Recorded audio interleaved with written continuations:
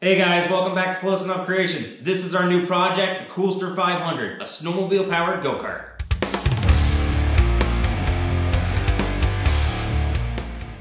Hey guys, welcome back to the channel. I'm Nate and this is our new project, the Coolster150. I'm really excited about this project. We're building pretty much the coolest machine I've ever built. We're taking my Coolster150cc single seater and we're going to be strapping my 500cc snowmobile engine to the back. A little history on this guy. I picked up this go-kart in 2017, so I've had it for about 3 years now. It's a little underpowered for our trails and has a hard time getting up hills. I love the frame, so I tucked it away in my tent and I've been waiting for the right engine to put in it. I've kind of come to the realization that my snowmobile is a little large for the land and the trails that we have, so I'm donating the snowmobile's engine to this guy. It's going to be the coolest machine I've ever built. And I mean, the frame on these Coolsters is a great frame to start with. So yeah, let's get into it. Let's go get our engine. This is my 1997 Polaris Indy 500. It's powered by a liquid-cooled, two-stroke Fuji engine with Mikuni carbs that puts out right around 75 horsepower. It's been a very dependable sled. I've owned it for about 3 years now and it's never let me down. It has right around 9,000 miles on the odometer. I don't believe it's ever been rebuilt and it still has great compression. The engine has almost 10 times the power of the engine we're replacing and about 3 times the power of the Ninja buggy, which is our fastest buggy right now. So it's definitely something we're gonna have to respect. All right, let's get that engine out.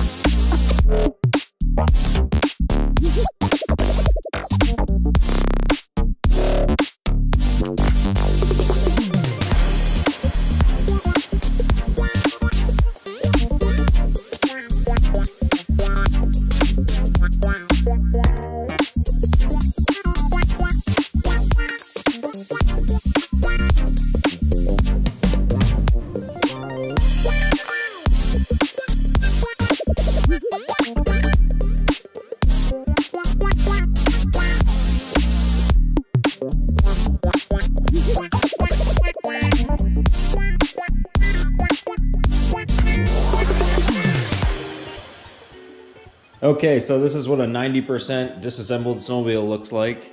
Looks like a grenade went off. I'll tell you one thing, I am really glad we don't have to put this thing back together.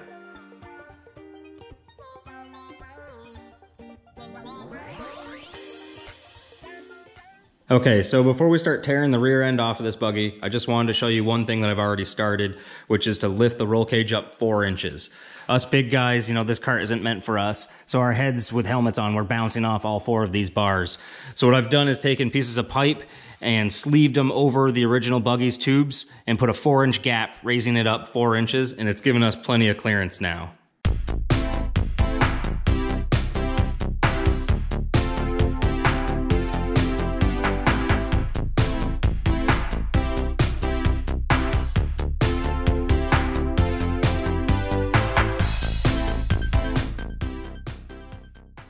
Okay, so here's our new engine. It's sitting roughly where it's gonna be.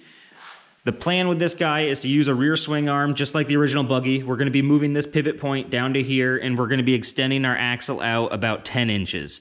That'll give us a little bit more up and down movement on our tire. We're also gonna be using the front shocks off of the old Polaris. The plan with the engine is to have it mounted to the back of the go-kart and not on the swing arm like all GY6 engines. That'll just keep it from bouncing up and down. I'm gonna use jack shafts to get our power to the axle. So here's our secondary. It's gonna be sitting right about here. So this will be sitting on a jack shaft. That jack shaft will have a chain running down to our pivot point down here, and then that'll have a chain running to our axle. So to get our engine closer to the back of the go-kart, we're gonna have to modify our exhaust. This exhaust happens to be an all-in-one, and this is our expansion chamber, and that's the silencer or the muffler. The stock angle that this thing bolts up at is right here, which puts the engine way too far from the go-kart. So what we're gonna be doing is putting it kind of at an angle like this, so we can suck the engine back in. We're gonna do that with this elbow right here. It's a 45-degree 2-inch elbow. Essentially, I'm just gonna cut out this segment and cut right here and put that there, so we can keep this flange and be able to remove this whole piece from our header pipe.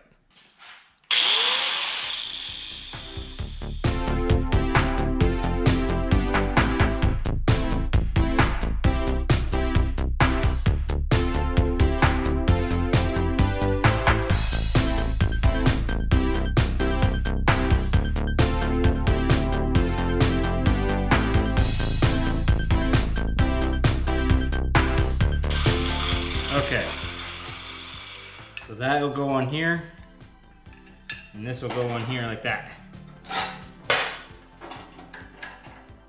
This wasn't enough angle, so I chopped that off, and then I did the same on the inside here, and it gave me a little bit more angle. So whatever those two add up to, I got, you know, that much more angle out of that bend. So I think this is gonna work. We're gonna tack weld it up and see if it fits. Okay, so our exhaust is all complete. I got our elbow all welded up. I got these ears on it for our springs. So let's put it on the engine and tuck it up to the go-kart and see how much clearance we have.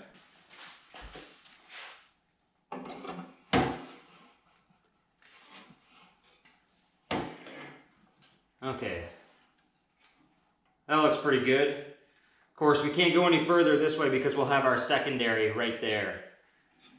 I'm happy with that. Okay guys, I think we've reached a pretty good breaking point. I'm gonna end part 1 of Project Coolster500 right here. Part 2 is gonna be us finishing up the rear end. I'm gonna be extending the roll cage, mounting our engine, and refabbing up a new swing arm. I got a whole bunch of parts that are on order right now, so as they come in, I'll be adding that to part 2 as well. One of my other toys that did come in was my new tube bender. I have 2 different dies for it, 1.5" and 1 inch, so I'll be able to do 1 inch and 1.5" tube. So I got a whole bunch of that. I'm getting pretty excited about actually, starting to build the rear end of this cage. So that'll be really interesting and fun as I learn how to use my tube bender. As always, guys, thanks for watching. And if you're not subscribed, make sure you hit that subscribe button, and we'll see you next time.